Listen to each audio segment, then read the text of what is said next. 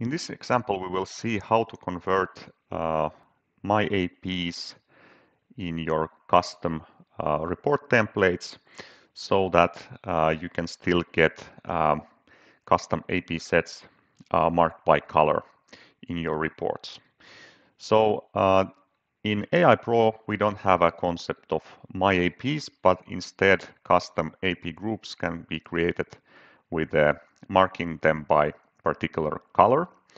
So if you have a custom report template which includes My APs, if you use this report template with AI Pro, the report will include under My APs all the APs that are under all my networks. So that will be done automatically, and if that is what you are looking for, you don't need to make any changes. So the report will still work, your custom template will still work, but in a case if you want a limited set of APs included in your report, for example, instead of having all APs belonging to my network, you want to include only a partial set, for example, this 3 APs in this example.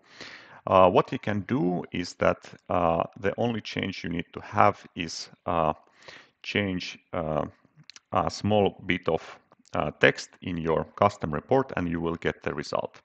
So what you need to do is find places, for example, with find function where you have owner and my, and just change this text to AP color and the color which you are interested in, with which your APs are marked. So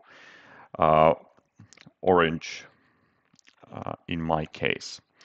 And of course, if you have other places, for example, I want to see also for simulated and measured access points, I want to see only the orange access points. I can do the same change here. So just mark AP color or use the replace function to achieve the same result. So you don't need to type this manually.